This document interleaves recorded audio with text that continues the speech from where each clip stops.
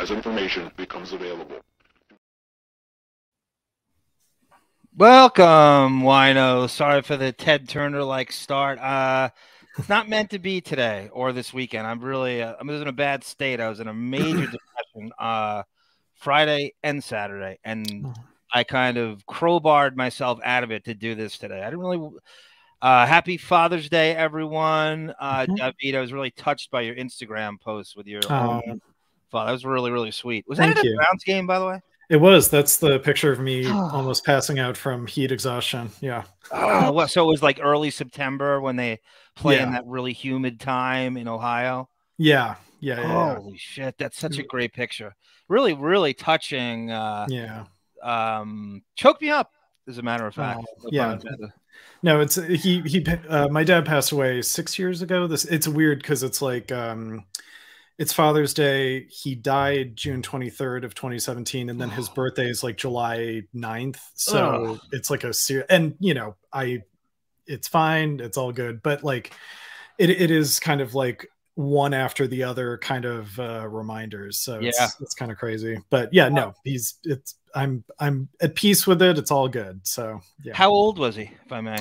He was 54. So he had glioblastoma, which John McCain passed away from. So he lived for like a good 18 months after his prognosis and everything. So we had time to kind of get closure and everything. And so prepare slightly. Exactly. I much prefer it that way than just I have friends who their dads had like a heart attack and died out of there's no provocation. Right. So it's crazy. Jesus Christ. To say gone too soon is an understatement. That's such a terrible and it looked like you were really close with him, and I feel like you were, or at least your parents met in Chicago. They met in Cincinnati, actually, because they both went to UC, and then they at college, right? I'm sorry, No. And then I was born in Chicago. They were living there, and then we moved back to Cleveland when I was probably 6 months old. So, yeah. Happy Father's Day to your dad too, Sarah. I was looking at a picture of John Christopher Depp Sr. Maybe I'll show it now. Why not, right? Share screen. Where is he? Oh shit! Is that it? What? You know what? Today is not meant to be. Forward. I'm telling you. Just go forward. It's not meant to be. I had this thing saved. Jesus effing Christ! There's a picture of Mr. Depp, and he looks like the picture. Saw your dad. And it was like him in a friggin' it was him in a Kentucky Wildcats hat, it would appear, which you know how religious they are with college basketball in Kentucky. It's crazy. And somehow it just jumped off my screen. Just had it there waiting for me, and nothing's meant to be today. It's one of those days. I had a Casey Kasem level fit before I went on.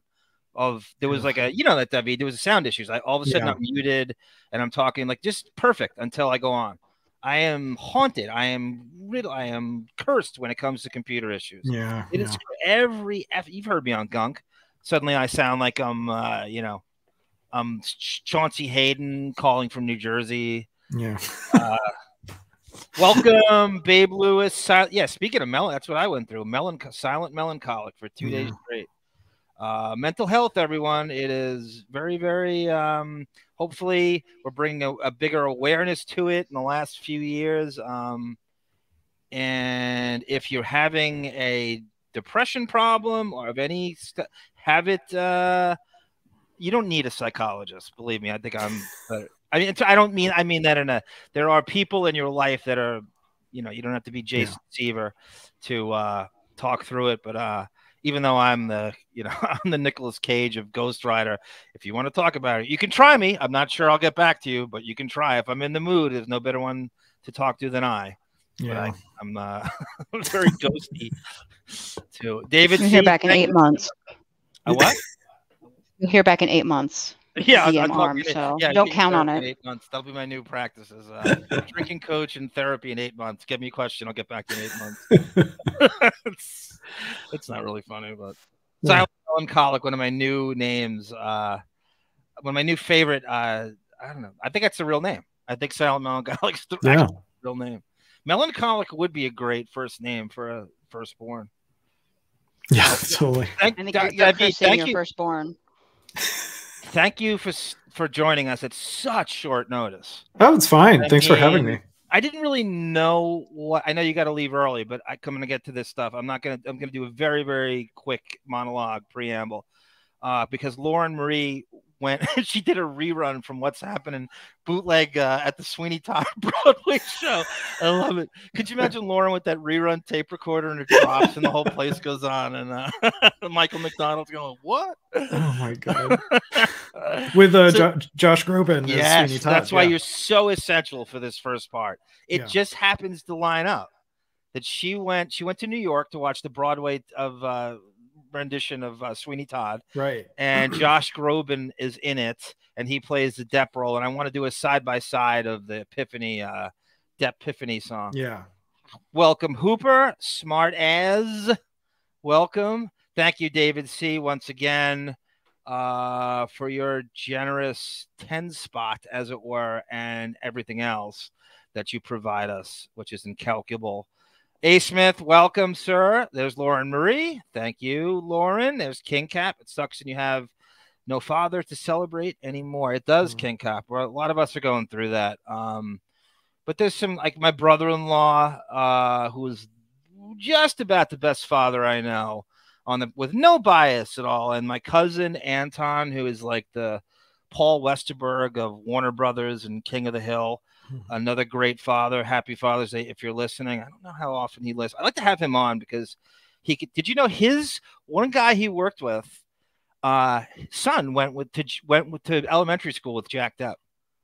Oh, really? Yeah. I don't know the name of the elementary school, so I saw him at I was out there a few years ago. And it's like the first thing I said to him, and he's like, "What is this guy?" I barely said hello to him. He goes, "Was your son in the same elementary school as Jack Depp?" I swear to God, I'm like 30. I'm psychotic. Maybe it was a great exchange. It was just like I didn't even say hello to the guy, and I'm right. But you're the guy whose son went to fucking elementary school with Jack Depp. He's like, "Yeah." How did you know that? And how did you know I'm from New Haven, Connecticut, or wherever? Right. Fairfield, Connecticut. Oh my God. I love that. It's like, listen, I'm sure you're a nice guy. We'll get all the pleasantries later. Tell me about Jack Depp.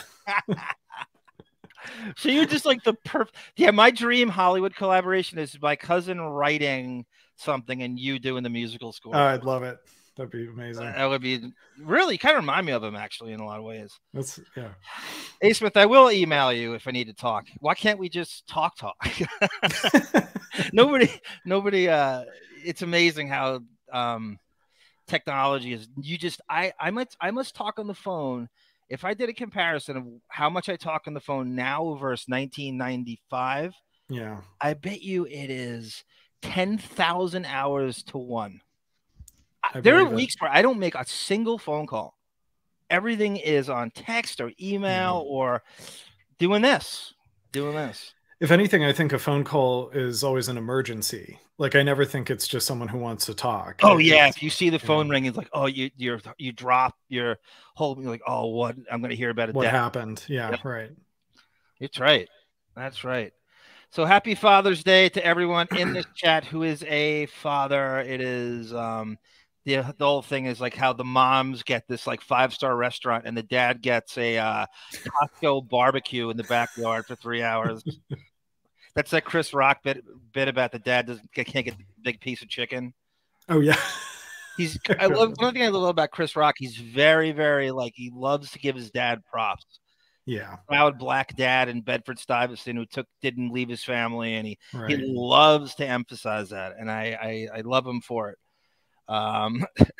King Cap goes, I have a new phone plan where I have a plan of phone call. Oh yeah, you have to plan it a week, right? Because the person doesn't trust that you would ever call them. That's right. Arm needs to spend a week with me. I'll snap him out of it. He'll push me off. I don't know what that would include. I'd like to have video of it, though. Are you emasculating me, Sarah, with gay sex? No, but I would watch. I think you're implying we're going to have gay sex with people. No, it's sensuous, whatever it is. He's going to push me off the Smiths Point Bridge, I think is what he's planning on doing. Well, that'll certainly, you know.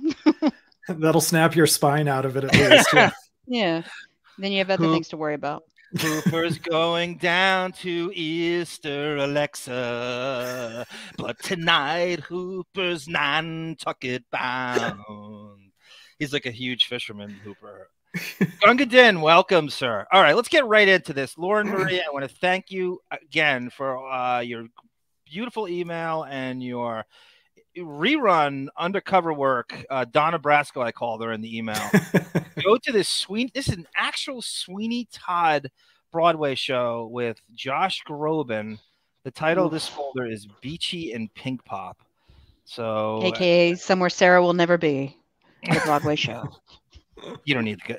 Broadway. Have Broadway. How about You said you were going to open up a restaurant called Cleveland on the ocean.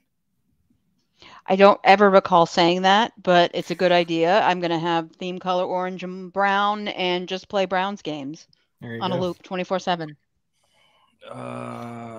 So Sweeney. Okay, the title of this is Sweeney Todd. Lauren Marie loves Lauren Marie is she is the cinephile of Saratoga. And he loves Ronnie Cycli. So how about Ronnie Cycli replaces Josh Groban and Sweeney Todd? That's amazing. He's a 6'11" center, Davyd, who played for Syracuse, and then he's actually a really good NBA player. Yeah.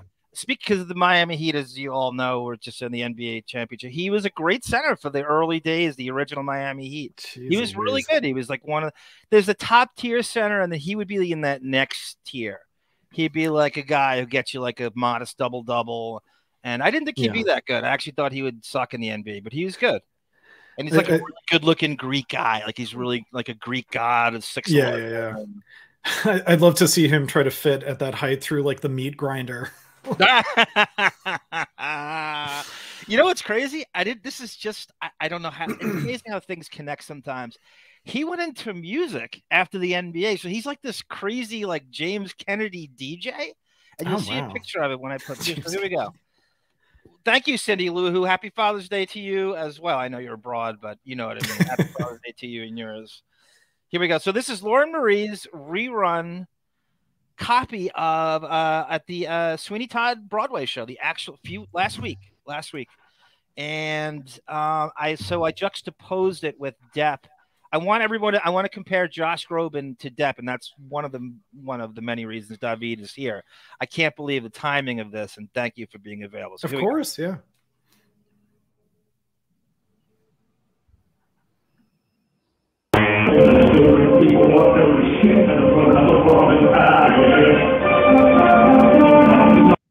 This is Josh Groban, Davyd, singing, and this is on Broadway. This is okay. I'm gonna.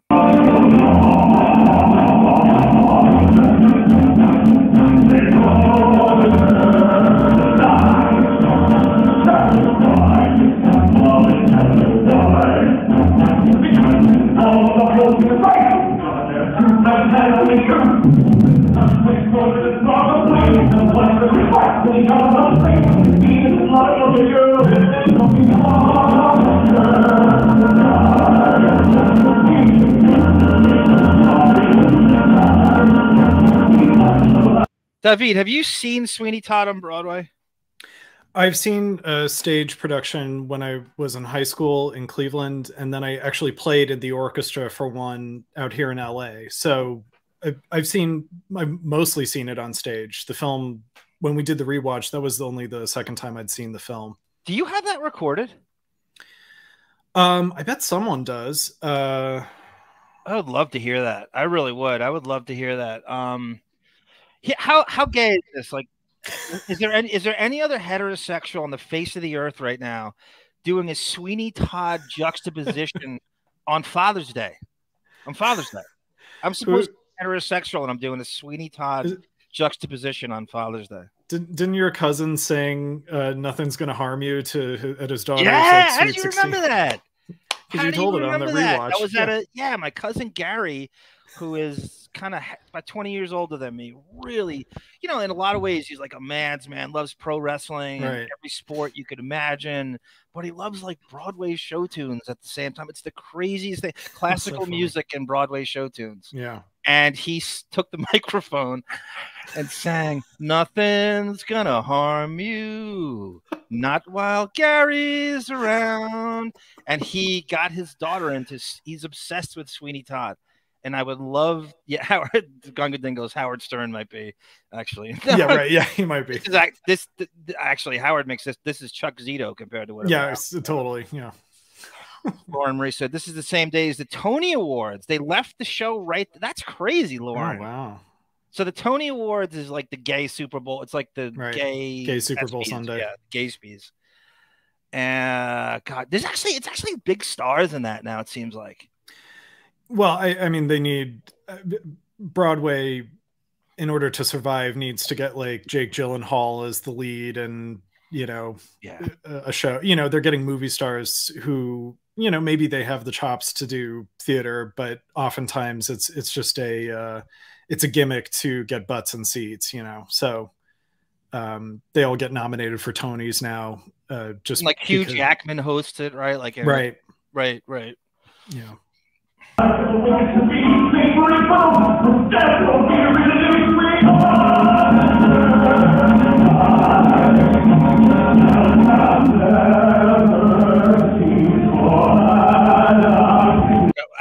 He sounds pretty good. It's a different version of like what Depp does. It's probably what like the originals like this too. It's very operatic. It's very full voiced. Depp is, as you point out, doing, he and Bruce Whitkin collaborated on creating that Bowie sound, God, I love that you remember that Bruce Whitkin's listed in the musicals in the credits. Well, he's also in that interview I think I mentioned when we did the watch along, like the behind the scenes documentary they made at the time when they made the movie. Bruce is being interviewed, so they were still on good terms, and just talking about. And I love that you retain the timeline of their falling out as well. It's because in my avatar there is from the book, this Gimme Shelter book, from Depp's first wife, Lori Allison, who's been going back and forth with Kathy Scott and email went over the book and the pictures of the animals and stuff. But I know you're an animal lover, and so is Sarah. Speaking of Sarah's animal, how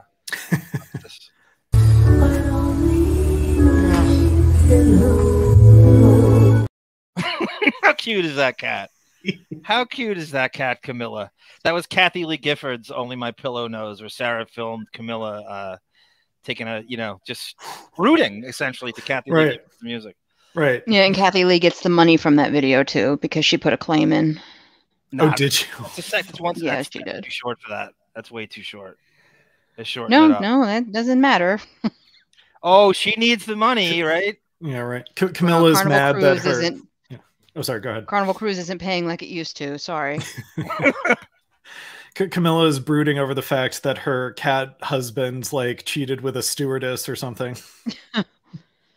Backdoor stuff. You both have great references there, Kathy Lee Gifford. Did you hear what Sarah just said there? That you remember that commercial? Carnival Cruise? Oh yeah. Hey, we got fun. Carnival Cruise. It's Fun Ship. Is that the same thing? Yeah. Fun? Yeah. Is that Carnival? Or is that something different? I don't know. No, it's the same thing. It's the same thing. Hey, we got fun. Did you? I don't want fucking Kathy Lee Gifford to hijack the show, but Davyd, did you immediately think when she's clearly, speaking of, because you have such ties to this, she is clearly obsessed with Barbra Streisand. Oh yeah, well, I mean, she's what she tries to do in her singing style and everything. Yeah, I mean, she is. She's obsessed with that kind of. She wants to be. She's similar. She reminds me of Mark Harris, quite honestly. Like she wants to be part of that old showbiz world thing. And with me, it's like an ironic thing where I just think it's funny to reference obscure movie stars from the 40s. But she genuinely, like any of her Christmas specials, she would have like Andy Williams and it's really like bad. all these ancient entertainers. But it was genuine. She genuinely thought that's what America wants. They want to see me singing with, you know, I don't know. God, I'm struggling for a name. Something that would be a funny 1960s reference. Yeah, not even. I mean, yeah, Bing Crosby, right? That Bing Crosby, right, or yeah, Bobby Sherman. There was one where she actually wheeled out Gerald Ford in his glass case to sing with him, I think, or sing to him. I don't remember, but that was one of her friends. God. So that tells you where we're at here in history. Yeah, right, exactly. I would spend more time on mental health, but we're against the clock here. You could actually tie Depp into mental health. Remember all the diagnosis he had at the trial with the medications and stuff? It was crazy. It's worse than I thought. And even the Rolling Stone piece where they go into his depression and contemplating suicide, which I don't really buy, but yeah, that was, you could tie mental health. We should do a Depp mental health show at some point. Well, I think what's interesting about his mental health issues is I don't know anything about them, but I imagine that he has been saved by his charisma, that, you know, his charisma has unlocked doors that he didn't even know were there, to get along with difficult show business people or book jobs or whatever it is. And, you know, maybe that has left him feeling kind of like, gosh, I really haven't faced any adversity in a way that made me look inward and try to kind of build my self-esteem up in a way that came from within, as opposed to just getting all these accolades and external forms of validation. Well, that's pretty brilliant. More than we deserve. And I'm jealous I didn't say that. There really is. I've been going back and forth with the creator of, not to brag, of Silk Stockings. No, 21 Jump Street, Patrick Hasburg, and we were going back and forth about his charisma. Yeah, in a similar way. And I don't want to, like, we're just like, I'm trying to kind of like, you know, set it up, and I can't stop throwing questions at him. I got to stop myself because I'm getting so. Yeah, you need to wait until the actual session. I'm just building to more obscure. I'm quoting Stephen Cannell to him in the I got to show you the exchange, Davyd. You'll like it. I love it. I'm actually thinking about bringing you in to ask some questions if you want. Yeah. If you want, he's the creator of 21 Jump Street. He's a co-creator. Right. And he and Stephen Cannell he worked on the A-Team. He was a producer on the A-Team, and we have a lot in common, as it turns out. And we're going to do the Jump Street interview that no one else has done. Go as deep and as far as you could possibly go, which the thing I've never been able to get, the information I've never been able to.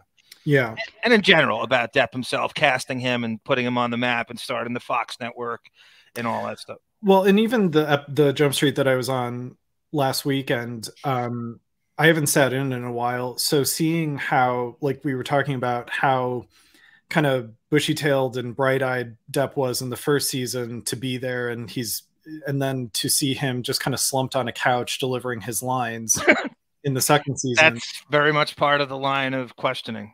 Right. Yeah. Just how, I mean, that happens with even people who probably have some kind of depression, where there is sort of this, like, it probably was a good tie-in there. Like, you could see his like actual melancholy, right? Melancholic sink in, and as Sarah loves to say, 9 toes out the door, right? From season 3 and 4, and ironically or fittingly, or Patrick Hasburg leaves the show after season 2, very Larry David-esque. Yeah, right. So that makes a lot of sense what you just said. Another brilliant statement.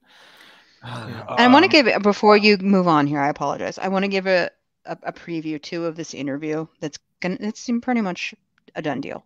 But I was like, okay, what are we going to talk about? Oh God, where do I even go with questions? Oh God. And then you gave me a preview of what you're going to be asking. Amazing stuff.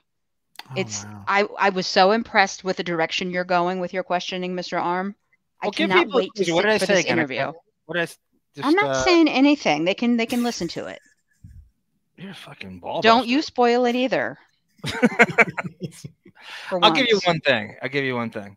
And to me, this is like, this has been plaguing me for 35 years. The show has no setting. we talk about this all the time, Davyd. Like, why did you not give it a proper city? Why did you not? What is this Anytown USA? This Evergreen? What is it based on? I'm going to go into that. Why it was never. And the casting and Greco. I mean, I just yes. Enough. that question's plagued any fan of this show. Why do you not have a city, a proper city represented? Yeah, I mean, the only thing I can think of is that they just wanted it to feel, maybe the viewer to feel like you can project your hometown onto this show, and maybe you'll be a more loyal viewer. That was one theory, and the other theory I had is they didn't want to make the one individual city look like it was a shitty city that only crime came out of your city, only high school crime came out of Chicago. Or Seattle, or which were the two guesses I had when I was a kid, that it was set in, because I kept, going, what are they doing?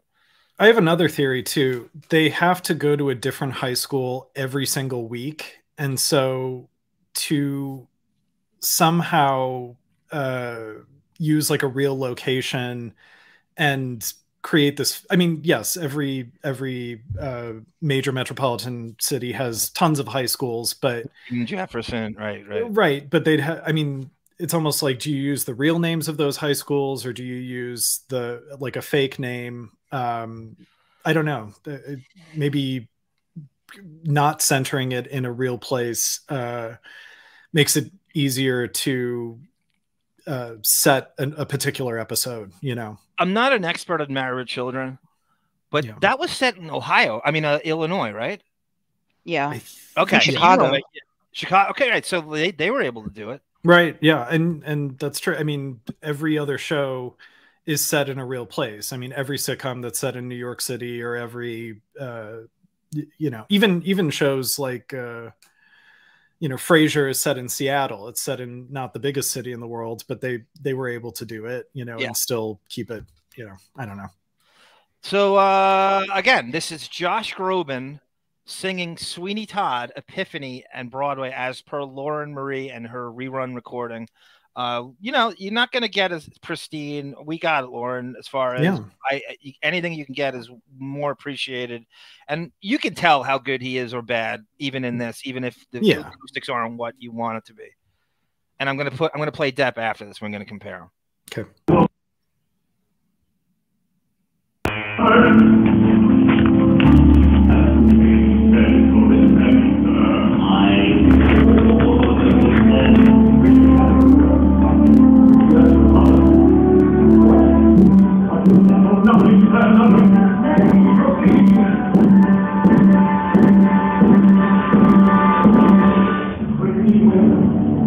Pretty Woman. Yeah.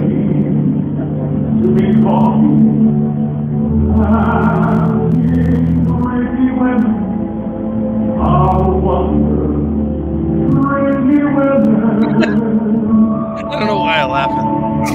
Sounds like Mark Harrison. Yeah, that's what I'm doing. I'm laughing.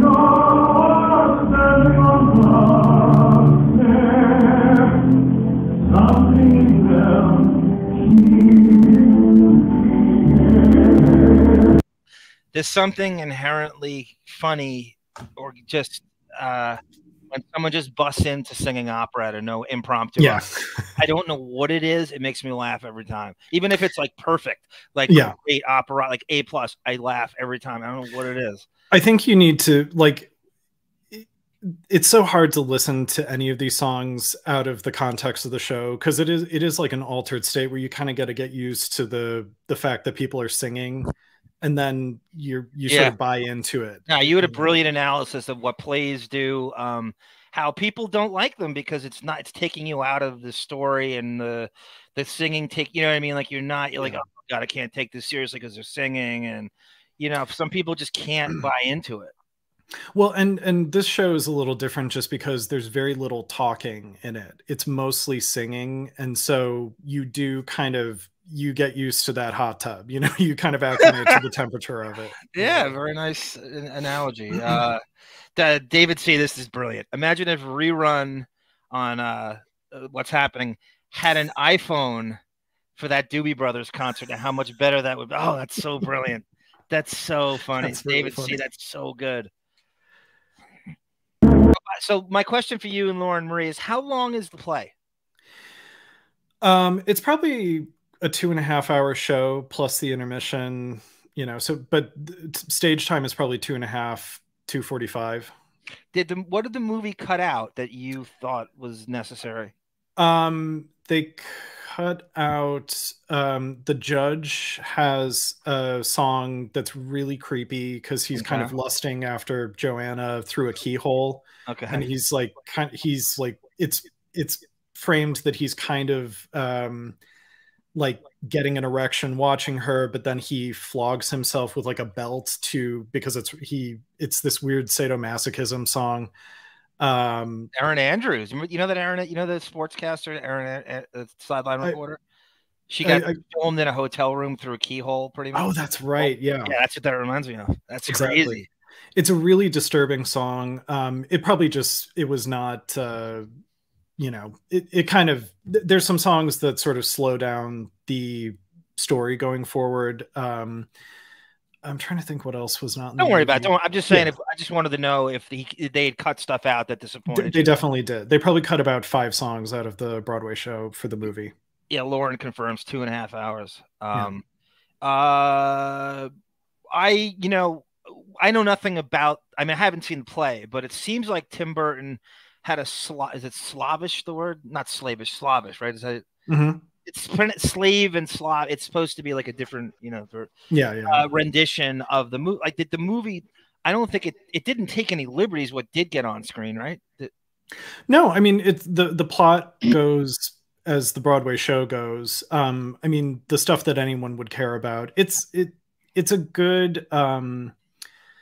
You know, it's so hard to take a stage play and put it on film because you have to do what they call opening up, where, you know, if the whole show on stage takes place in one set, you have to find other locations for them to be at, you know, to make the movie more interesting. And so with the movie of Sweeney Todd, they did it, I think, really well, because even in a song like By the Sea, where Mrs. Lovett is like fantasizing about being married to Sweeney Todd and all the different locations that they would, you know, there's different set pieces that you can bring in if you have like fantasy scenes or flashbacks, even some of the flashback scenes when his wife is getting raped by the judge at the party and everything. That's a great point. This is your very favorite play, right? I mean, it's one of them. I mean, it's right up there for sure. Yeah. I could tell. I mean, you were so passionate about Stephen Sondheim. I have only seen 2 plays in my life, 2 musicals in my life on screen. Sweeney Todd and Crybaby. I swear to God, that shows you my Depp Street cred right there. Like, did you see Into the Woods though? Yeah, I saw Into the Woods, but I only watched his scene. And, right. Okay, fair enough. Thank goodness he's right at the beginning. Yeah. Well, I was going through it. I'm like, where is he? I'm fast forwarding. Where is he? I didn't realize. Now that's a payday, right? Sarah, what did he get for that? $7 million for that one little scene? Oh my God. Something like that. Yeah. Financial chart. Mm-hmm. Lauren says the show is so good. I was singing every song. Wow, I love the. Now you got to tape that for us, Lauren, so we can play it on here. You got to tape yourself singing it. I love Sweeney Todd and Josh Groban is sure a heartthrob, which made it that much. You're gonna love Ronnie Cycli better, Lauren, when he sits in Cycli Todd when he replaces Josh Groban. I want to do an Ab Fab watch along with Lauren Marie at some point too. Oh, she likes that. That was a British show, right? That eventually Comedy Central took on exactly and played in replays. Right? I didn't know it from England. I just knew it from Comedy Central. Go ahead.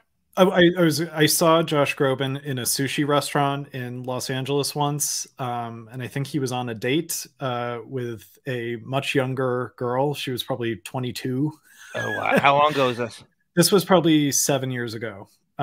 He's probably in his early 40s now. Would you say mid 40s? I'd say mid to late 40s. Okay. Yeah, probably. So he's probably 35, 36 then. Yeah. I mean, whatever. I know. It was just interesting. It was obvious that the 15-year age difference. Right. As lest you think. I think I'd say a man was there.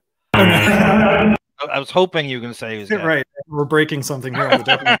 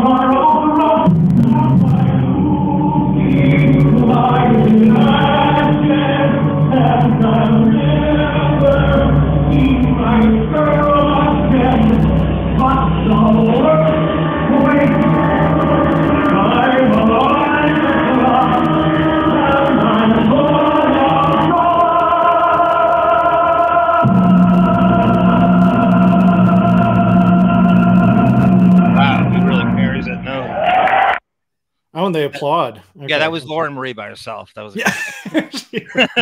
clapping everything she has on her. That was really good. That was really good. It doesn't. I'm not. Sarah, you've heard the Depp part, right? So you heard that. I want you to keep it in your mind when we compare the two. I don't want no bias at all. Please, I can count on you for that, right? No bias. Sarah, let's see. Okay. Lauren says, I love Ab Fab, love to do it. There's Brendan with a Sable reference. John Nelson, wanna be right. That's so good, Brendan. I don't think we ever said that back then, Brendan. I think you just coined that. I don't ever remember making that comparison. That's really funny. So here is Johnny Depp in Platoon. Platoon the musical. Let's do Platoon the musical. Oh, God. Right? I am Private Learner. I love the notion of taking like Sophie's Choice and turning it into a splashy Broadway show. So this inappropriate. Is the wrong war. We shouldn't have been in Vietnam. I'm the interpreter. I'm the only one that can speak Vietnamese. So this is come on. Present video file. Here we go. This is Depp in Sweeney Todd singing what you just heard, and we're going to compare and contrast the classically trained Josh Groban, who's probably been singing since he was 3 years old. Yeah. And this is Depp, who took on a impression of David Bowie, and I think no bias. He was absolutely brilliant in this role. And even so, you know, we talk about the underrated roles he's done. The guy got nominated for Academy Award for this, but somehow still this is underrated. I don't know, you know. Yeah. You think, oh, that's appreciation enough. He got nominated for an Oscar Academy Award. No, I think it's still underrated. I still think people don't even know. Like Sarah hasn't even seen this until we watched along with it. People don't talk about that role of his. They always think of Edward Scissorhands or Jack Sparrow, or they don't. Yeah, you're right. No, you're right. And this never comes up. I don't know why it doesn't come up. And it's a Tim Burton movie, right? And look at how much. Watch this. It looks like a Batman villain in the actual still shot here. Ready for this? Yep. Todd, you have to help me. Mr. Todd, please. Out. Mr. Todd! Out! Before we get to the end of it, did you notice when Josh Groban hits that note and he goes forever with it? You know, brilliant singer. Depp does a thing where he instead of hitting the extended note, he does like an angry thing. Yeah. And it compensates for the not hitting. And I thought that was a really great twist on it. Yeah. Just because he doesn't hit the note doesn't mean it can't be as good. And by the way, this is fair use because we are transforming content. Oh, I own everything Stephen Sondheim. Did I just tell you? I just bought him out. And everything Tim Burton, and I own Sweeney Todd and all the rights. I own Warner Brothers and Bruce Whitcomb. Yes, we own Warner Brothers as well. All this shouting and running about. What's happened? I had him! His throat was bare beneath my hand. No, I had him! You hear that? That anger he does is great. That that angry yell he does is really good, and I don't think he gets nearly enough credit for that. He hits that sort of, I think it's like the brown cigarette pitch, you know? Yeah. And even that was you trying to get your headset to work. I was angrier than that. And even the lines that he's not sort of shouting, you know, his natural speaking voice is so gentle that I think it adds an interesting dimension to the character, where even though he's this character is all about obsession and revenge and all of that, you see how someone damaged him first, you know? Yeah. Yes. And I think that's one thing about Depp's performance that I think really illustrates that point, because his speaking voice, when he's not sort of projecting in that angry way, is kind of, it's gentle. You feel like he's a gentle person. Has this ever been broached to Sweeney Todd fans? In today's court system, do you think Sweeney Todd could plead insanity and get off the murder? If it was in Idaho, no, because they don't have insanity. You really are the gunslinger, Sarah. I can see how you take after. I'm just trying to inform you. You know, because he has the trauma is wouldn't be crazy. Like, look at how charismatic he is here. He's a serial killer, for Christ's sake. Look at this guy, right? Like, I'm rooting for you, Sweeney. Kill the whole town. It would be funny if Texas, Amber. It would be self-defense. Right. Yeah. It would be funny if Amber like stole defenses from Sweeney Todd when she was on the stand. Like, you know, she's so unoriginal and. Like... Oh, that's so funny. That's that's funnier than the Scissorhands reference. That really is great. Nikolai Volkov can come. That's what all Broadway sounds like to me. I can't.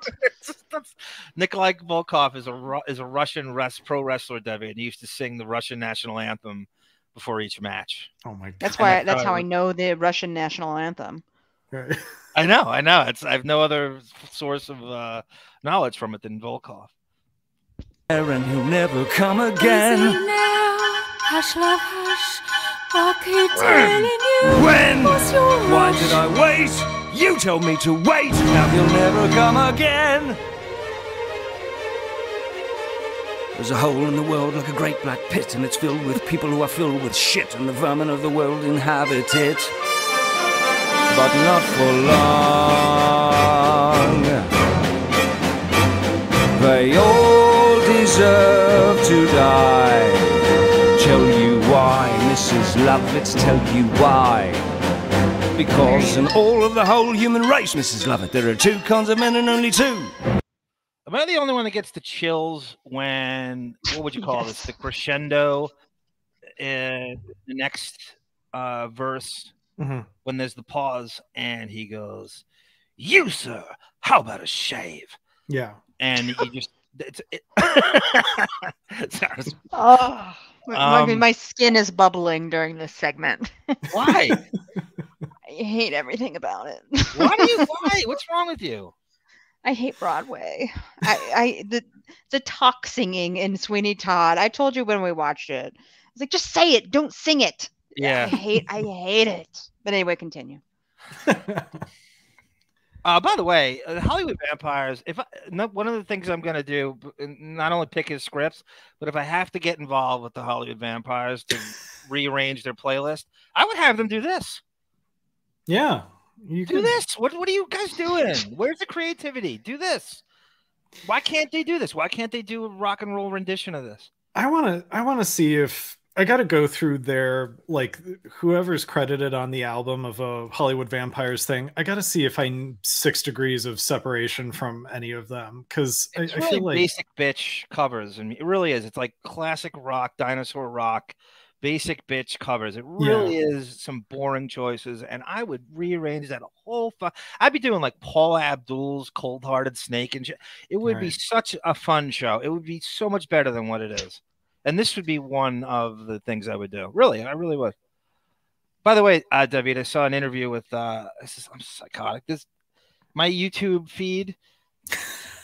An Iowa State University Town Hall with Peter Hedges came up, who's the writer of What's Eating Gilbert Grape, the book. Okay. And, I'm gonna go through that and see if he has any insight as to what, because I know you love this, you love the musical score in that. Like, beautiful score. It's really sad musical score. There's the one staying put in his proper place, and the one with his foot in the other one's face. Look at me, Mrs. Lovett, look at you. No, we all deserve to die. Even you, Mrs. Lovett, even I. Because the lives of the wicked should be made brief, for the rest of us death will be a... You know what I like about him singing too? He's very articulate. And you could actually understand the lyrics. Yeah. I didn't. There's a lot of interesting words they use, and you know, I've never heard it in music before. Sondheim writing the lyrics. He did the lyrics, right, for this? He did, yeah. Relief, we all deserve to die, and I'll never see Joanna. Right after this. No, I'll never hug my girl to right here. This gets me. Finished. All right, you sir. How about a shave? Come and visit your good friend Sweeney. You sir, too sir. Welcome to the grave. I will have vengeance. I will have salvation. Who, sir? You, sir? No one's in the chair. Come on, come on. Sweeney's waiting. I want you, bleeders. You, sir? Anybody? Gentlemen, I don't be shy. Not one man. No. That scream was so good. That last scream, he goes, and he a little bit of pitch in there, and he's got enough of what, bass or bravado. Also, the placement of the words, it's like off. So getting into musical terms, but it's kind of off the beat. Arpeggiate away. That's okay. Yes, it is. It is actually syncopated, which means to fall not on the beat. Of course. So because you can't predict when he's going to speak or sing or whatever, that can sort of catch your attention or give the goosebumps that you're describing. I think. Yeah. Well, there's dramatic. I don't know what's the Shatner dramatic pause that takes right. place. What's the musical term for that pause? Is there a term for that? In music, it's actually called a grand pause. So there's a symbol called a fermata over the measure, which means that you hold it for, the silence for an unmeasured amount of time, and then someone, probably the conductor or the singer, will bring you back in to sort of surprise the audience. If you're going to learn a lesson from this thing, is do never arpeggiate your fermatas. It never works. It never works. Only Stephen Sondheim can do that. Exactly. Oh, nor 10 men, nor 100 can assuage me. Yeah, how many times has assuage been used in a song? That's what I was thinking before when I was setting this up. Assuage. I don't know if I've heard a song use assuage before. Sondheim is very literate, and is that's part of his thing, is finding like either big words or wordplay things. Good for him. That's songwriting. Good for him. It's avoiding the cliches. I will have you.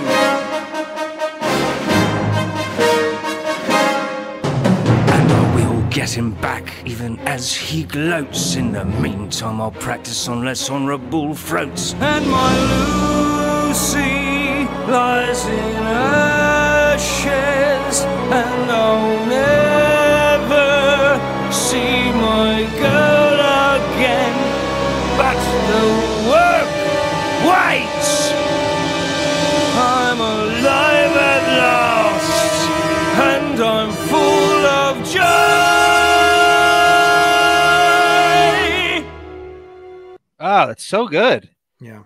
I mean, so good the way he hits that. It's like the origin of a supervillain. It's like the very origin story of a supervillain, the way he hits at the end. I bet you that Sweeney Todd's I bet you Marvel or DC has used this as a super origin inspiration. Not that I know of, but yeah, I mean, it's a manic depressive episode turned into a song, Yeah. Yes. It just keeps going back and forth between revenge and we all deserve to die to the self-pitying, I'll never see Lucy again. It's all over the place, Oh, yeah. Welcome, Cowla. Yeah, Sweeney Todd. He goes, I miss Sweeney. Can you do a sequel? Is it possible? Can somebody take liberties with Sondheim's? They could do like a Next Generation thing, like I don't know how they could. Sweeney Todd, the animated series. Just like Frankenstein his neck together and send him off on a new adventure. New adventures. What the hell is it gonna? So, what do you want to do? You want to do Beechy Colcough? Sarah, yes. Davyd's here. Okay, so one of the things that plagued me throughout the Fairfax trial was this weird hanger-on who appeared to be like in his late 60s and 70s, who was up Depp's ass walking in and out of the Fairfax trial. And it drove me crazy. Every day I try to look up, and I kind of knew everybody else there. You're acquainted to the security guards. And even Joelle Rich finally got... She was tough too, right? Sarah finding her name out? Yeah, but thankfully they came forward announcing they were a couple, basically. So all of the information on her came out, which has not really been confirmed, actually, that they were ever a couple. I don't know if I buy the way that was framed. And Davyd, we know you have to go, so if you have to go, just I got another 10-15 minutes, so I'll let you know. I wanted him to see this. Or do we want to do? Or do you want to do Lori Depp and Kathy Scott, or do you want to wait for later? You hit whatever button you hit, we will move forward. Let's do Beechy right now. So Joelle Rich, who is one of his lawyers working with Adam Waldman in the Fairfax trial, we would see this kind of skeletal, attractive brunette gallivanting in and out of the UK trial, I should say, over and over again. I'm like, who is this? And she never speaks, she's just hanging around. She didn't, we read the transcripts. She's not in any of the UK transcripts, right? She's not interrogating anyone. There's no depositions. It's the greatest gig. She's like this weird consultant who's just floating around and just with this stoic look on her face. And so with that, this guy, Beechy Colcough, is there, but we don't know who he is. So time goes on, Fairfax rolls around, and he's getting out of the SUV with him. He's up his ass, leaving the trial, leaves when he leaves. He's got flip-flops on and like weird. I'm like, what is this? It looks like a guy a retired director who lives in Malibu, who hasn't done a film in like 10 years. Yeah. I couldn't. So I had all these conjectures. And finally last week, Lauren Marie again throws the name at me in the chat. And somebody else in the chat, identify yourself if you're in there, said just kind of like bluntly or just vaguely, oh, I think he's his sober coach. And I'm like, well, that kind of makes some sense, but why does a sober coach need to be up his ass in and out of this trial? And then, so we go look it up it was like the 5-yard line of our last show, and it's him, and it's Beechy Colcough, I think the name is so annoying. Like it's got this Ireland pronunciation where somehow it's spelled Colcough, but the last part, it looks like it's cough, right? It's spelled cough. Right. Somehow it's key. Who decided that's how it's pronounced? God, is that irritating beyond anything? But nevertheless, I'm going to probably pronounce it 500 different ways. Go on. I love that he's trying to remain so obscure that even his last name is unpronounceable, so you can't remember him. Right. Right. Do guys like that ever cooperate? Like even the last name you can't pronounce it. Yes. So let me give you a background as to who this guy is. Now this goes back to 2000. So I kind of poking around, and I'm going to read it here, but apparently he is a celebrity therapist who appeared on Dr. Drew's Celebrity Rehab at some point or another. So this is an article on him from 2006, and he's a very, very shady character. And it's a good thing Amber Heard's people, Rottenborn and Bredehoff, did not throw this in their face, because it ain't pretty what his background is. Right. Okay, do you see this? Yes. Okay. Celebrity therapist Beechy Colcough, Seduced Us Too by Helen Waters. This is 2006. With, okay, I guess it's a quote from the top. And sometimes I don't know what to read with these things, the way they're framed. Let me start. Yeah. With soothing new age music tinkling in the background and heady fragrance from a smoldering incense stick filling in the air, tears streamed down Janet Bell's face as she talked about her emotional problems and innermost fears. Sitting in the plush Harley Street consulting room of celebrity therapist Beechy Colclough, I hate his name, Colclough, Janet felt reassured by his gentle, sympathetic presence and soft Irish voice as she opened up about her eating disorder and binge drinking. With illustrious reputation, she trusted him implicitly, and if truth be told, felt a little in awe of the man who'd famously helped an array of celebrities with their addictions, such as Elton John, Michael Jackson, I don't know a lot about Robbie Williams. I always see his name. Who the fuck he is, and it gets better. Paul Cascone and comedian Caroline Ahern. I know who that is. And here we go. How did we book Kate Moss for the trial? And model Kate Moss is one of his patients. The warm hug at the beginning and the end of each long hour session felt comforting. And when after 6 months of therapy, he offered to massage her shoulders. This is getting rid. He's like the Weinstein of celebrity therapist, right? But back in 2006, like, it wasn't framed that way. Yeah, right, and there was no Me Too movement yet. That's what I'm saying. Is like this article could be written from a slightly Then, as you can imagine, listen to this next line. And now she complained about a back problem, and she agreed. Within a few weeks, the shoulder massages had given way to something far more intimate when he asked her to lie on her cushions on the floor so he could massage her back and legs, telling her this helped build intimacy and trust. You're gonna use that. I think if you lie my cushions on the floor, it'll build some kind of intimacy and trust. Stop stealing my moves. If you don't say that in like with an Irish brogue, you can't pull that off in any. A month after that, he suggested undoing her bra straps, then hitching up her skirt a little because, well, they were in the way. No prizes for guessing the rest of the story, by the way, especially following last weekend's revelations in a red-top tabloid. This is 2006, this article's from. Twice married Colclough, who at the time is 58, so do the math, he is now 73. Add 17 years to that. So yes, whose wife of 17 years, Joe, is also a therapist, of course. Indulged in sex sessions with former lap dancer Angela Harvey, who is now, let's do 17 plus. This woman is 48 now. She's 31 then, whom he was treating for alcohol addiction. Lurid text messages. Were you texting in 2006? No, I probably couldn't afford the minutes that I needed. Yeah, it was like expensive. In the course of your bucket of 10 messages a month. He was texting before this. I wonder if the therapist can write that off at the time. Like it's like you can text therapy. In the course of her 6-month therapy, she claims he sent her lurid text messages and a camera phone picture of himself. Wow, with his little Beechy naked, and conducted an affair in his office, eventually leaving Angela feeling humiliated and used. When it became clear earlier this year he had no intention of leaving his wife for her. Now it would appear this is every therapy cliche. I mean, I've seen porn movies where this is exactly the plot. Like this is so every cliche in therapy. Now it would appear that every violation of their ethics.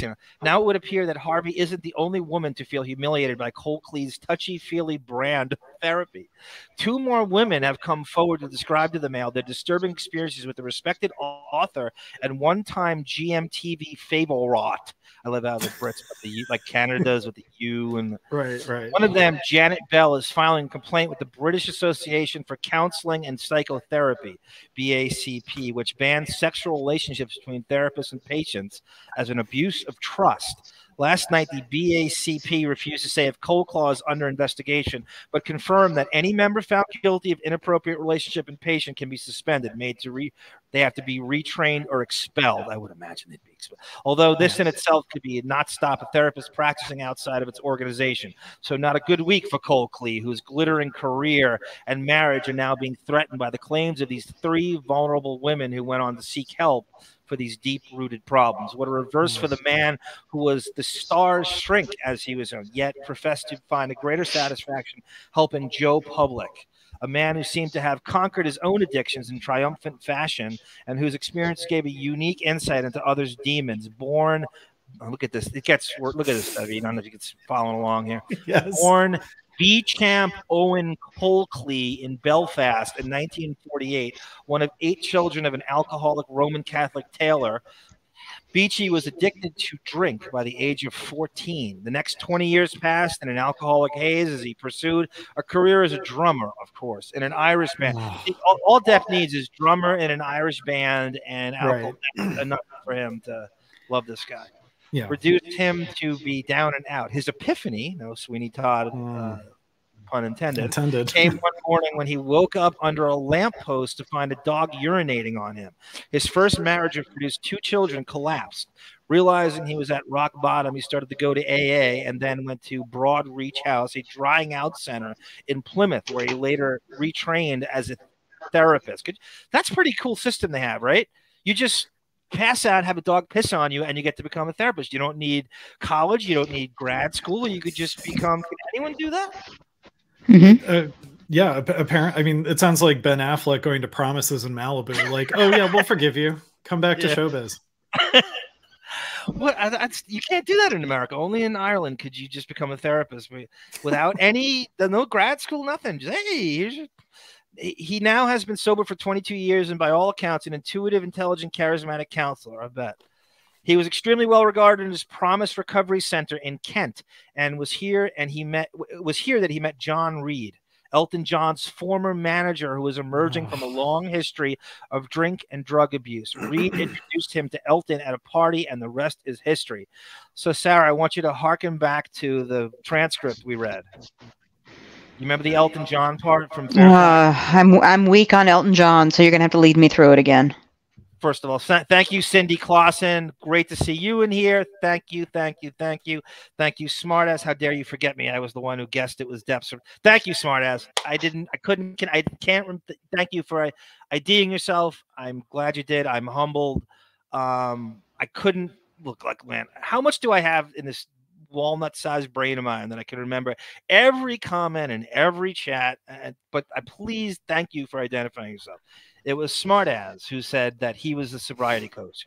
Lauren Marie, thank you for your rerun iPhone bootleg. Sweeney Todd and Broadway. That was so Donna Brasco of you, and thank you. I'm glad it made our day. Go ahead, Sarah. I apologize. Let me get this out of the way. I did not do it in the beginning. I appreciate you all for the super chats. Thank you so much. If you can, please donate via super sticker, God, what are they called? Chat, yep. Super thanks. And join us on patreon.com/winoforever. Thank you. All funds everything we net goes to the ARM Fund. Thank you. She's bullshitting because it really goes to this cartoon. To the beings. So until the Lakers either develop, and this is my thing, Gus, and this is as a coach in the organization, you got to be. I love that cartoon cat. So cute. So do I. And happy Father's Day to her little father, whoever he may be and wherever he may be, whatever alley he's roaming through, knocking up other cats. Happy Father's Day. Do you think Camilla's aware of this? Like the father, not that, like, does she know her father? Does she miss her father? No, I am her mother and her father. That's all she needs. By the way, that was the golden tones of Sam Mitchell from NBA Radio in the background. I love that she was listening to that. I don't have any idea he's on this. I love that. I know, guy. And the context is I had just gotten home with groceries. I put them on the counter, of course, as people do, and I had NBA Radio playing in the background, and she started opening up cabinets like she tends to do, and I had to get it on video. Do all That's cats? so That cute. looks pretty sophisticated move for a cat. She's a they all very do smart this? little girl. Look at this. I Look have at no this, idea. Davyd. I only care about to the mine. bigs. So until the Lakers either develop, and this is my thing, Gus, and this is as a coach in the organization, you got to be. May I say, let me compliment myself on how clean those cabinets look. Totally. I was thinking, I was like, did you buy the model? No, I had just moved in, so that's the only reason. They're nothing like that now. Hey guys, I'm sorry, I probably have to run, but thank you for having me on, though. This was always a pleasure.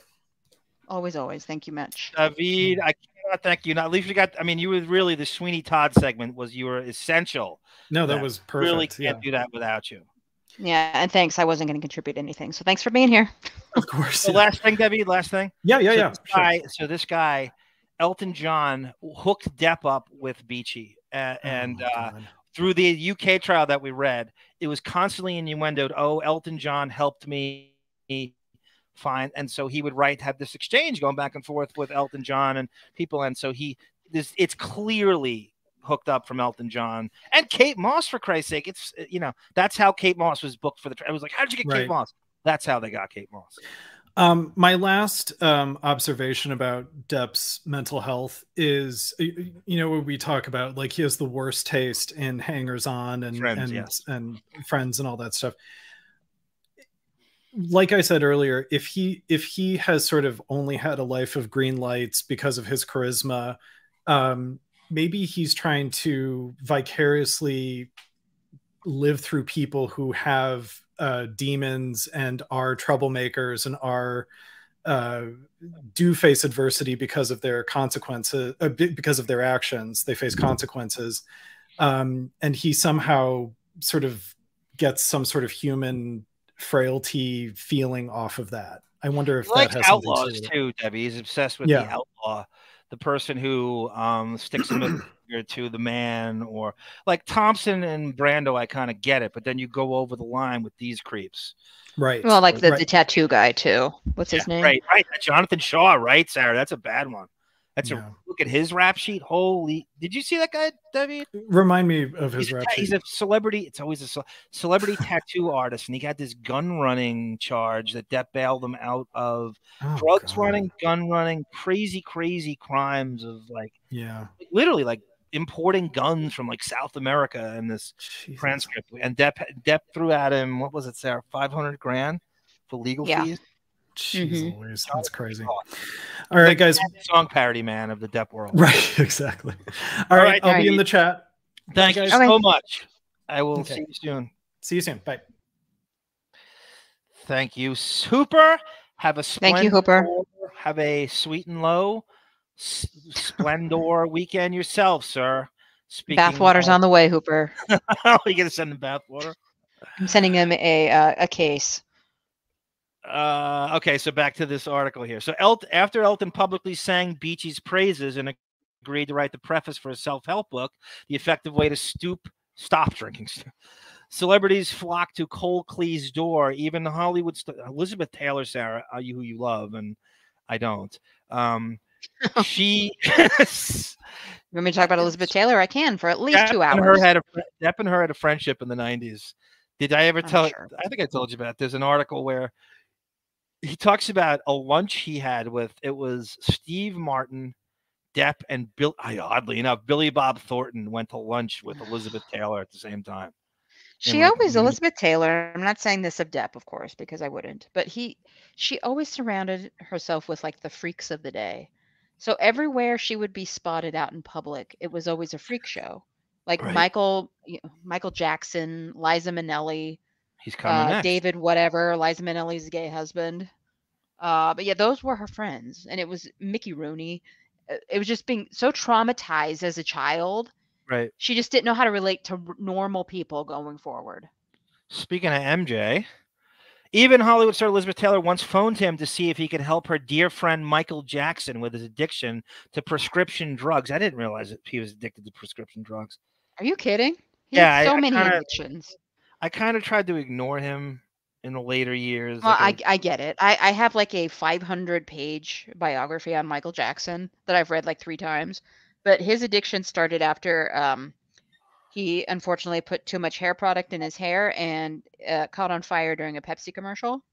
Yeah, so he that had I a burned remember that. scalp. So he got addicted to pain medication, and it went forward from there. Where do you stand on the pedo stuff with Corey Feldman and all that? Smoke fire. Yeah, totally. I'm with you on that. Yeah. I'm one of those, and I know, unfortunately, in the Twitter world with the wives, if you're a big Johnny Depp supporter, you have to be a supporter of Michael Jackson. I will never fall into those lines. Never. I believe it. I don't. It's not a Tell smoke. him, It's sister. a fall. You there? You cut. Okay, go ahead. Go. I think you were cutting on me, or it was me. Oh well. Okay. I believe it. Yeah, I'm the smoke fire thing. I'm all for that. Whether it's Dan Schneider or MJ. I mean, with Schneider, we have some proof now too. With what's her name? Goddamn. Why do I keep forgetting her goddamn name? Smart chick from Nickelodeon. They had it in the Johnny Jeanette Bye-Bye. McCurdy. Yes, thank you, Jeanette McCurdy. Thank you. She's all over it, and stuff's leaking out. Thank God. Yeah, the smoke fire thing. Who do you know who's having jammy parties with Macaulay Culkin and secret rooms with alarms in the house? Right. Yeah, it doesn't. You don't have to be. You don't have to be Inspector Aberline to figure this one out. Who's Inspector Aberline, Sarah? From Hell. Oh, all right. Depp's character in From Hell. I know you haven't seen From Hell, right? I know. I was like, no. I should have just went along with it. Inevitably, given Colclough's own newfound celebrity, which he appeared only too eager to capitalize on, people started to wonder if fame was his new addiction. Now, one could be forgiven, or wondering if there might also be an addiction to women. I wonder if, like Angela Harvey, secretary Janet Bell is an attractive, petite, curvaceous woman, the daughter of a self-employed businessman, secretary. She grew up in Buckinghamshire. Look how long that. And today she lives. I can never say that properly. Buckinghamshire or whatever. I had to come to a dead stop to read it before I could just read it. You know what I mean? Like, I could cruise through this, and then I get to that, and I have to go.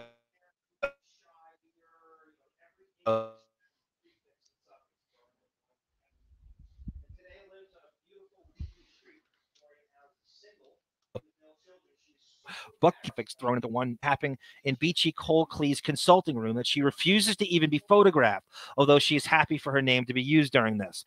When he first suggested massaging my shoulders, I did feel vulnerable, but thought, hey, it must be okay if that's what he says. I trusted him, says Janet, now 38, who first met Beechy when she was admitted at the age of 22 to the Promise Recovery Center for an eating disorder. She spent 6 months there as a residential patient and feeling that Colclough, then the director of the treatment, had helped save her life. She started seeing him again in 99, seeking help with her big.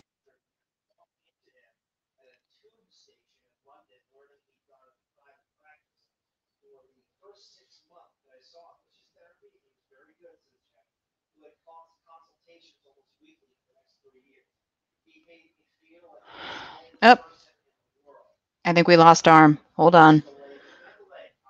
Okay. Hold on, folks. Nope. If you can hear me, Arm, I think we lost you, so come back in. If you can hear me, you're not on the show. You need to sign back in. Add yourself back to the stream.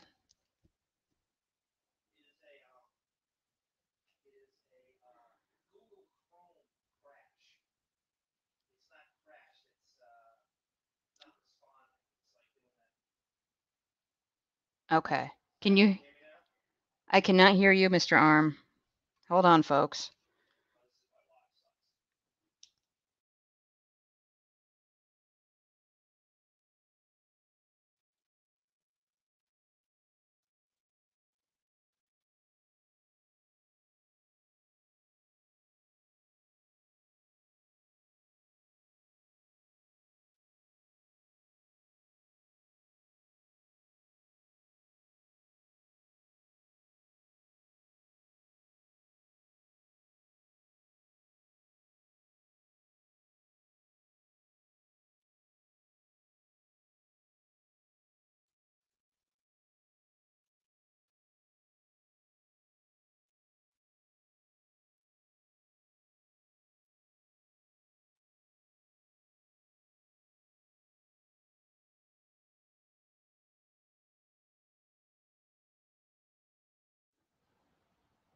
If anybody can hear me, we will be back shortly. We are working on a technical issue.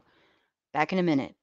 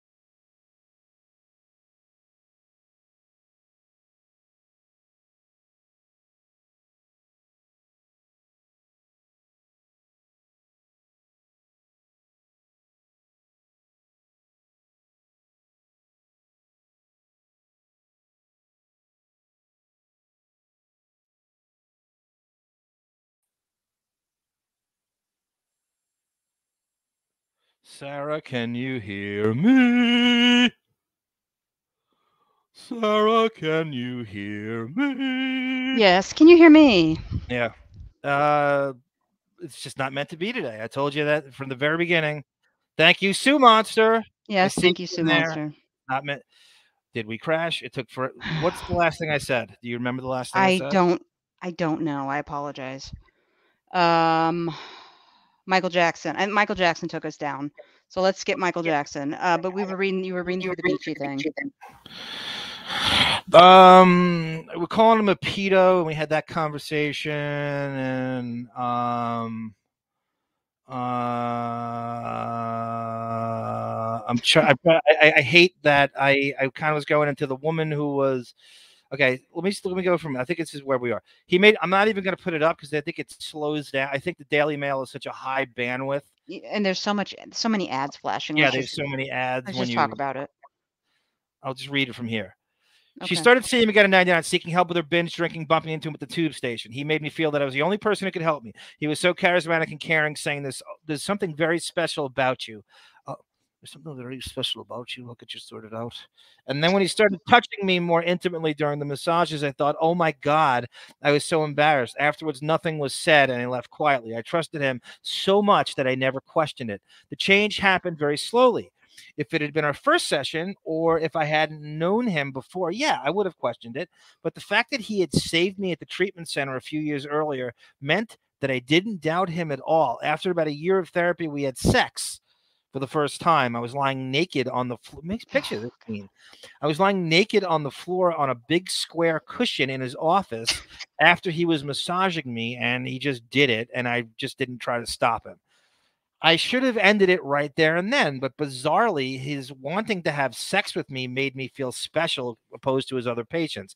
I was so in need of affection at that time, I think I would have taken anything. Also, part of me, I'm ashamed to say, felt a little excited that Beechy Colcough, therapist to the stars, wanted to have sex with me. When he used to tell me about the famous people he mixed up with, and I'd think, wow, I'd have the same therapist as so-and-so. So he would tell me what his celebrity clients had told him, and he would breach their confidentiality, saying to me, I'll tell you this because you're such a special person.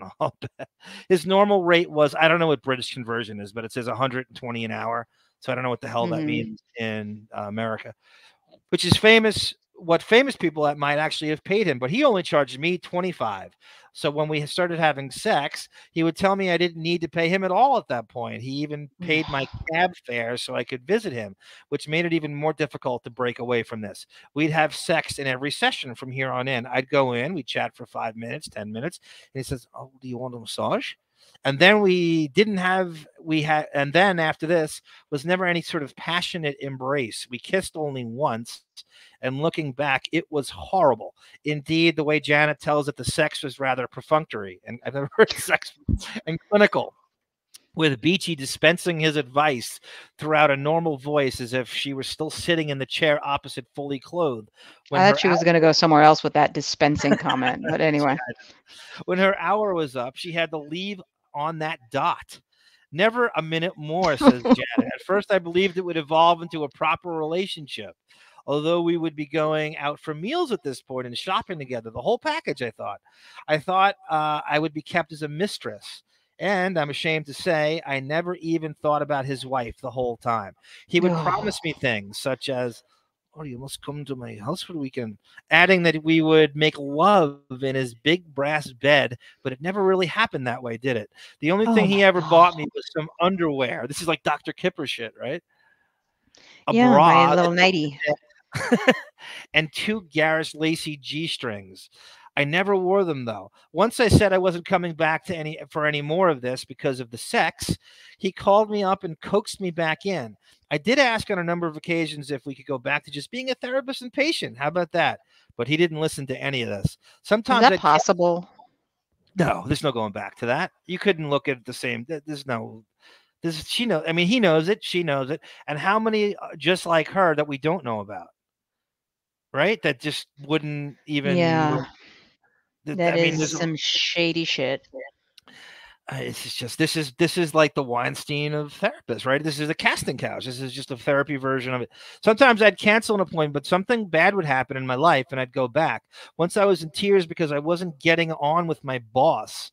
Getting on means in British, I guess, getting along. Yeah. It's such a weird turning of phrase. Beechy's response was to say, I know it'll make you feel better. And then as we made love, he said, I bet your boss wishes he could do this with you like I am. I bet your boss wishes he could do this with you like I am. He took a photo of me and kept it in his drawer with pictures of other girls, which I thought was a bit strange. Eventually, the sessions were so damaging and unfulfilling that when I left his office, I'd go get some wine to cool out, even though I was seeing him for drinking problems. Oh my God, the irony. I never got sober. Imagine that. The whole time I was seeing him. For about 6 months after we started having sex, I took an overdose of Valium and alcohol because I was so depressed and unhappy. I was rushed to the Chelsea Westminster Hospital. Luckily, I didn't need my stomach pumped because I'd been sick. The day after that, I'd phoned Beechy and he told me to come to see him immediately. I bet. I arrived at his office still feeling horrendous and quite wobbly. All I wanted to do was talk, but after 10 minutes, he said, oh, I know it'll make you feel better. And then instigated sex. Vulnerable, now in the cold light of day. I wonder what on earth I was doing, but all I can say is that he was very seductive and I was very vulnerable. I knew it shouldn't have been happening, but I didn't feel strong enough to get out of this. It was totally degrading. And then one day at the end of 2002, I began to think, I can't do this anymore. It's hurting me. I just wasn't getting well. I was being used. The realization was like a flash of light. I texted him to say I wasn't coming back, and I never heard from him ever again. Janet, who is now sober, adds, I had a male counselor after Beechy, and I found that just too difficult to have a male. I just hate that. I just sat there wondering if he wanted to get me into bed, staring at him the whole time, and I just couldn't do it. So now I've worked through a lot of my issues, and I came out on the other side. I feel Beechy took advantage of me when I was ill, and I believe that is how he treated me and was held back my recovery for years thanks to him. Sarah Jones, a 33-year-old professional woman living in Brighton. This is 2006. I felt so humiliated about this therapy that she prefers not to use her real name. She went to see Beechy Colcough 3 times in 1994 for help combating an eating disorder. And then 5 years in, her marriage was in trouble. It was my mum who first phoned Beechy. Yeah, that's, you know how that goes. To see if he could, Depp like saying mum to Paul Bettany. Yeah. Who first Beechy to see if he could help me because she'd seen him on TV a few times. She was in despair and thought he could help me because he'd been through so much himself. I had anorexia in my teens and then bulimia, which was triggered again when I was 21 after a traumatic breakup with a boyfriend, says Sarah. When Beechy hears anorexia and bulimia, Sarah, he thinks, oh my God, model chick. He thinks he looks at the body. Yeah, that's his. Well, Kate Moss is going there, right? What do you think? Can we put 2 and 2 together there? I don't think he would have been brazen enough to attempt, looking like the goblin he is, to put the moves on Kate Moss. We'll never know, actually. And the bulimia and anorexia makes a lot of sense when you put it. I went to see him 3 times, and something just didn't feel right. I didn't feel comfortable, although I couldn't put my finger on. I bet you he did exactly what I did. Again, despite this, Sarah contacted Beechy again when she was 28 after having sexual problems in her marriage. At times of her stress, her eating disorder would resurface, but the root of her problem this time was that she felt unloved by her husband. That's where Beechy swoops in. I went to see Beechy again, thinking that before I'd simply been too young, and this time I'd been more amenable to help. The first appointment, which cost whatever this British translation is, $35, was fine.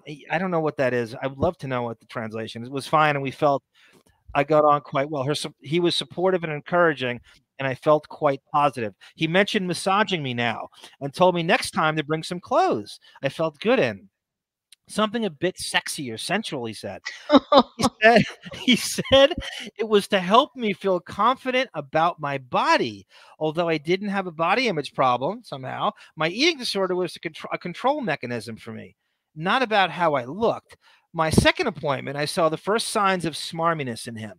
The whole way he works is to say that you and he need to form some kind of intimacy. He told me, I got this form of therapy for you. It's a little more relaxed. You just feel more comfortable with your body the way I do it. Sarah had taken along, as requested, an outfit she felt good in, an elegant red evening dress, even though Beechy had mentioned another client who turned up in a short skirt. He suggested I wear the same. Stockings and high heels. I kept my clothes on and I felt him massage my shoulders, but that was it, she says. It felt quite seedy.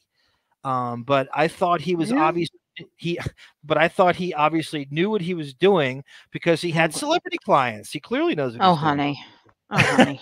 I felt like I was on a psychiatric casting couch. Oh, wow. I just said that I made the Weinstein thing. She's saying it. This is a long time ago, too. This is very before. Oh, God. I want to say 12 years before the Me Too generation hit. I felt pressured into it, but also made me feel like I was insulting him by even thinking that. I think his trick is to make people feel stupid for even protesting it. Yeah, that's exactly what he's doing. On our third and final appointment, Sarah decided against her better judgment to give the full massage a go. She changed into a long green halter neck dress and nervously laid face down onto these cushions. He said, "What are we doing?"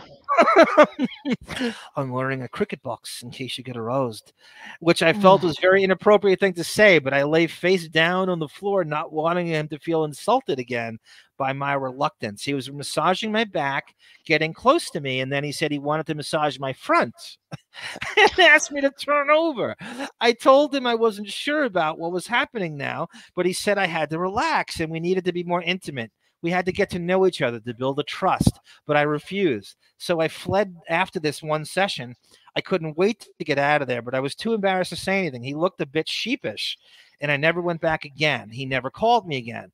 I considered reporting him to the BACP, which I thought, it's Beechy Colcough. He'll never believe me. He's the therapist to the start.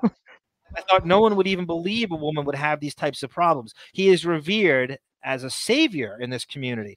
And I was just an ordinary woman with emotional issues. I felt disgusted with myself for falling for his words to the extent that I did, compounded by guilt for not saying anything sooner. The experience put me off going for help for some time after that.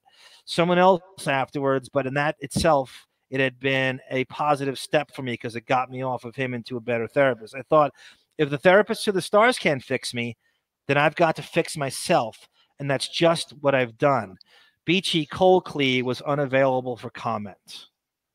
Now, the next time you watch the Oscars, imagine these people getting up there and preaching to you what you've done right in your life and what you need and what you've done wrong and what you need to do to continue properly on this earth. These are the people they surround themselves with. Sarah, can you hear me? I can hear you, yes.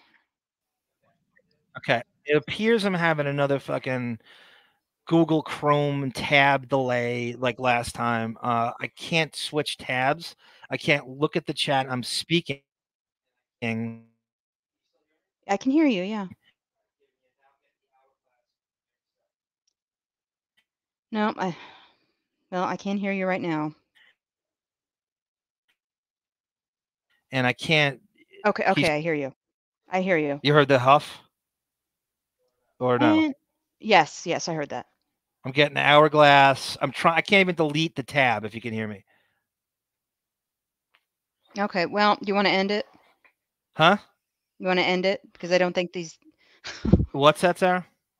Should we end the show because if you can hear me, what does the timestamp say?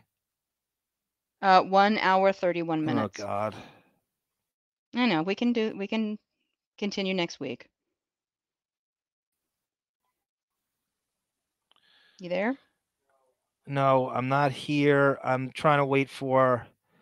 I hear you. You. Yes, I hear you. Okay, well, he's out. So let's go ahead, folks. I think we're going to wrap it up, and we will just continue this with a part 2 next week. So I want to thank everybody for joining us, and I will figure out a way to end this stream right now. So love you all. Apologize for the issues. We will fix it before the next show. All right. Thanks, guys.